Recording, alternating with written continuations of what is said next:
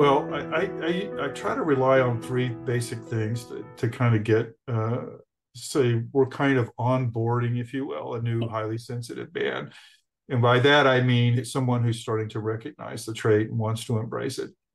Um, that's probably the number one problem for HSP men is the idea of accepting and embracing the trait. It's all of that conditioning from childhood, from infancy, up to the time that they're wherever they are in life as in adulthood or adolescence, where they're having to reconcile what they were told what a man is supposed to be and what they actually are authentically, that is their highly sensitive nature.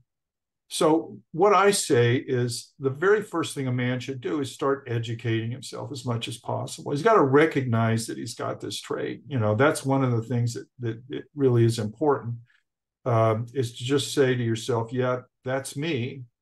Now let me go find out about this trait, because there is a lot more information and more information coming out daily about high sensitivity. But there's enough information out there with blogs and books and YouTubes and all kinds of stuff. And very soon there's going to be a movie, a documentary that was made by Will Harper.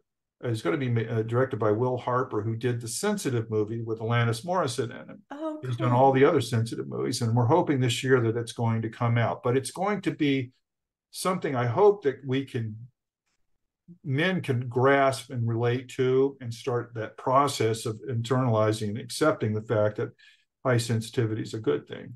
But the more you educate yourself, the more comfort level you have about the trait, and you can start moving away from this idea when you hear too sensitive or too emotional, that there's a reason that you have this trait. There's a reason why your brain is operating the way it is. And once you start to learn that, you can start accepting it within yourself. And then finally, the last thing they need to do is, once they've gotten comfort and a comfort level about it, and they can talk openly about it, is to go out and sort of evangelize the rest of the world by letting other highly sensitive men know that, and by modeling some of these great traits that high sensitive people have: nurturing, intuition, creativity, empathy. I mean, all these great traits that we have, that we really truly need in the world. We need it in boardrooms. We need it in government. We need it in religious bodies. We need it, in all aspects of human life. We need to start seeing more of this high sensitivity manifest itself.